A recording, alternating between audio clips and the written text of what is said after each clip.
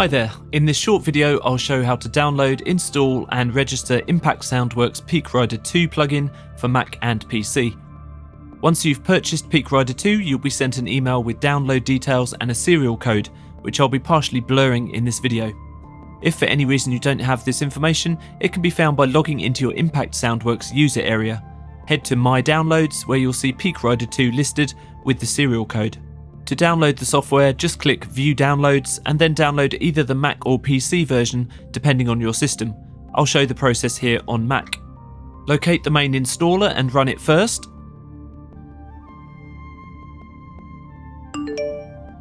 Then run the preset installer to load the presets to your system.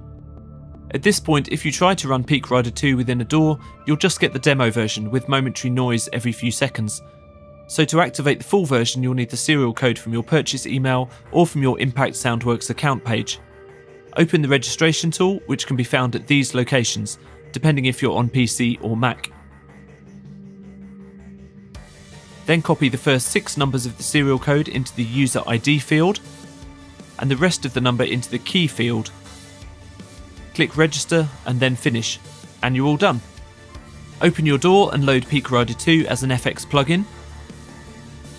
You'll then see the registration information just here, and all the presets are already loaded up.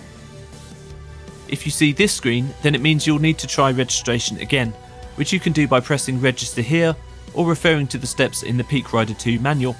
For more information, do check out that manual, and if you get really stuck, send a support request via the Impact Soundworks website. And thanks so much for watching.